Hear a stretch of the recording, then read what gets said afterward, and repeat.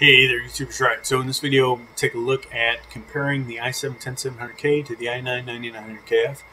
You may have seen from the channel, I've done unboxings. We've done a lot of gaming with it, FPS benchmarks, all kinds of things like that. Now, I previously compared the i7-10700 to the i7-10700K, and I've had a few people ask for one on the i9-9900KF compared to the i7-10700K. So that's what we're doing here. And in the video, we're basically going to look at three different things, right? So price, and we'll look at some benchmarks.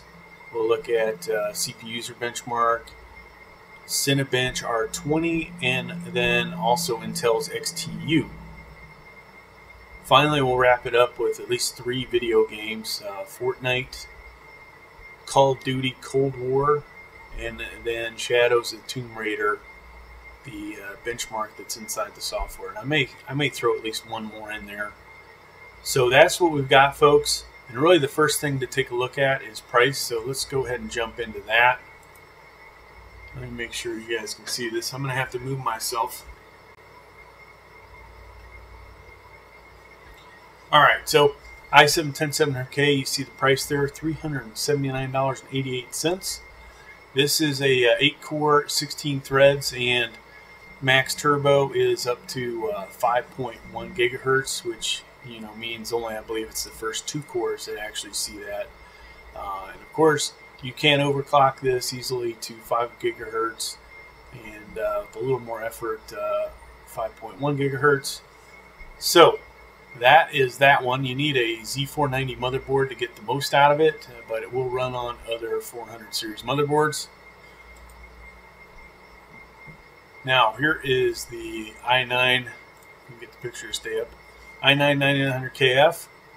It's 8-core, 16 threads as well, and it will run up to 5 gigahertz for the turbo, which is, once again, I believe just the first 2 cores. And you can easily overclock this to 5 gigahertz. So price is $379.99, so within 11 cents, so there's no advantage on the price. This does take a 300 series motherboard. Preferably a Z390, Z370. Would not recommend the H310, B360, B365, or the H370. You will lose performance on this. So really, so far we're at a draw. Let's go ahead and look at the benchmarks. All right, now we're going to look at benchmarks. First, we'll look at the i7-10700K, and I typed out what it consists of here. Basically, we have the Noctua again, 140 millimeter single tower CPU cooler, the RTX 2060 Super Zotac Mini, 1 terabyte Adida SX6000 Pro M.2 NVMe on ASRock Z490 Phantom Gaming 4 motherboard, 3600 megahertz of RAM, 16 gigs of that, power limit set to unlimited, no overclock. All right, so we'll kind of fast forward through this. And this is Cinebench Release 20. And voila. So scored out 4860 right here. All right, so that's important to note for later when we pull up the i9-9900KF. So next, we'll do user benchmark. And in case you're not familiar with this, this tests pretty much everything: the drives, the CPU, the graphics card, the memory, and it's going to give us a score that we can compare. Actually, a bunch of different scores that we can compare. So first up, let's look at the overall gaming desktop workstation score. So we'll note those for later: 107, 104, 106. Then the CPU itself, they have a bench score for it of 102. Single core, 146, quad core, 571, and then the multi-core score, 1555. Then finally, XTU. This benchmark is going to give it a score as well, 3327. All right, so let's look at the i9 now. And i9, this one has the Cooler Master Hyper 212. So the only thing that would be different and unfair besides the motherboard. All right, so once again, Cinebench Release 20, and I'll fast forward through this. Boom, we've got a score there, 4894. So that is 34 points higher than what the i7 10700K got, which, you know, roughly puts it in the same ballpark.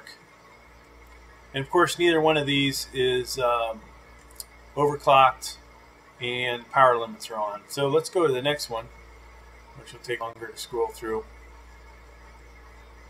This is user benchmark. So from this, and one thing I forgot to write down was the background CPU usage, but it was pretty low.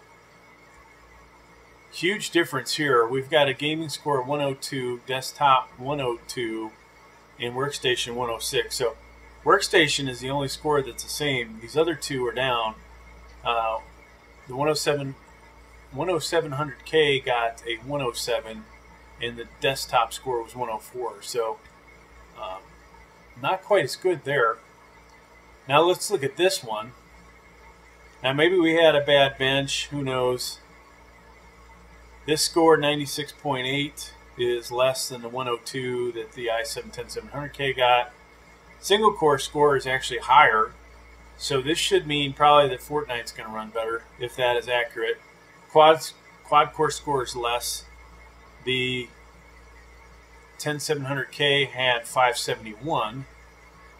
And then the 64 core score is higher, 1575. So, you know, that should mean obviously certain other things will do better with this i9.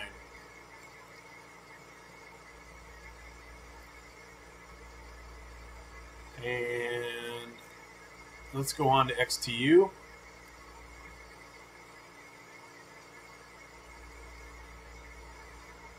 And this will give us a score here in a second. 3245. So this score is actually less, but you can see it got a lot hotter, and that's due to the Cooler Master. Now, I don't know if we can see me running the mouse over it, but power limit throttling and thermal limit throttling did not come on, so I don't know that it would have been that much better off with the big old Noctua. But that's all I have for the benchmark. We're going to look at some gaming now. Alright, now we're going to look at Shadows of the Tomb Raider. So this game has a built-in benchmark. So what I did is I ran this twice for each one. One was with no screen recorder or anything else going on, and we got some scores. And then I ran it again all the way through the benchmark with the screen recorder on, and we'll basically step through all this. So differences between the i9 9900KF and the i7 10700K this time. The i9 had the Cooler Master Hyper 212, and the i7 10700K had a Noctua 140mm single tower CPU cooler. So first run without the screen recorder, i9 9900KF got a 94. The i7 10700K had a 97. And basically, like I said, here is the benchmark, and we'll just kind of roll through this quickly.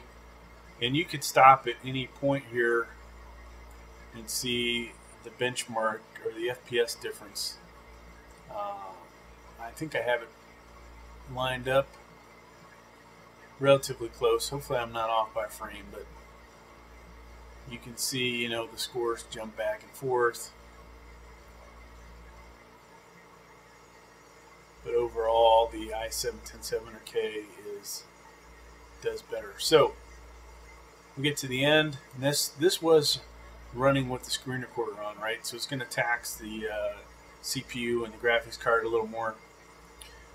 We ended up with 92 for the i9 9900KF. So it dropped down from 94 to 92.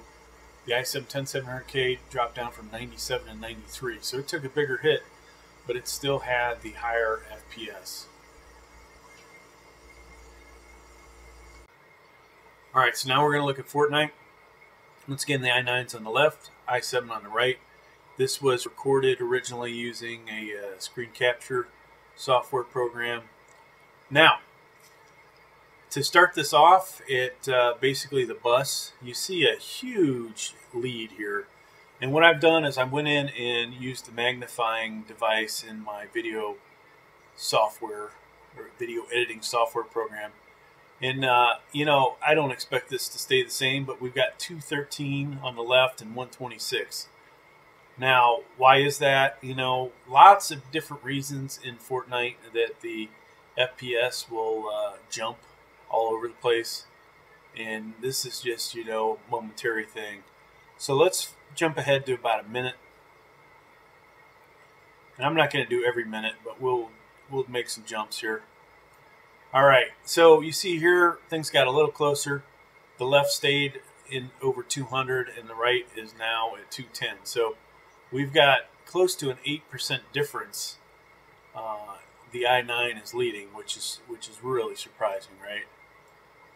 Now, if we go to the 2-minute mark, they've closed the gap a little, 224 to 211. And I'm going to jump ahead to say 4 minutes. Now at the 4-minute mark, 216 to 204. So we're about 6% difference as far as the FPS average goes. And if I jump ahead to the 6-minute mark, now things have gotten interesting, right? So, you know, with Fortnite, obviously, depending on what location you're in or how much action you're seeing, things can change quite rapidly with the FPS, but you know, it takes a little bit of time doing that for the FPS average to drop off. And so now if we go all the way, let's go to the end, boom, they're both at 203. So for Fortnite, at least in this situation, it's a draw. Now if I played this 10 times, would I get some different values? Most likely, but you know, for this one example, it turned out they were both exactly at 203. All right, folks, here we're going to look at Call of Duty Black Ops Cold War. And I have on the left, we've got the i9-9900KF. The right is the i7 10700K. And we have all the MSI Afterburner stats.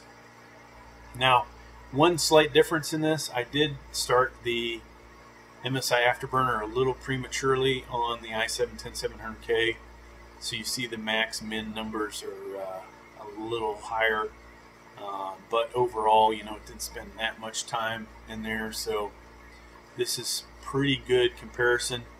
Now, we start off, and this is basically only a second into the video. The average is 169, so I've been playing a little bit. On the right, we've got 167. All these values are going to drop down a little bit. Another difference between these guys is the i9-9900KF had the Cooler Master Hyper 212 on it, and the i7 10700K had the much better Knock 2 140mm single tower CPU cooler. We did use GeForce Shadow Play to record this with the i9, and then the i7 had Xbox Game Bar. There may be, you know, some slight differences due to that might have affected the performance. All right, so as we go through this, you'll see the numbers, you know, are changing. The FPS on the i9 is actually going up. 10700K is dropping down. Now I'm just going to hit play for a little bit so you guys can see this. Then we'll start to fast forward more towards the end. But yeah, I mean, if you look at this much into the video, it would appear that the i9 is stomping on the i7, right? So this is why when you do these benchmarks, you know, either got to do them for a long period of time or do quite a few of them and kind of take them, average them out. You know, take this as a grain of salt, basically. How accurate is one game of this compared to another game, right? So let's fast forward a little bit, say to the 50% mark. Now you see FPS average, they're getting tighter. 9900KF's at 166. The 10700K is now at 163. One thing that was a little surprising looking at 1% low, you've got a much better number on the i9 for that than what is shown with the i7. I'm not sure why that is. It never really updates. So you can definitely see the difference between the CPU temps. Both of these CPUs are, just barely chugging along, right? The graphics card is doing its thing.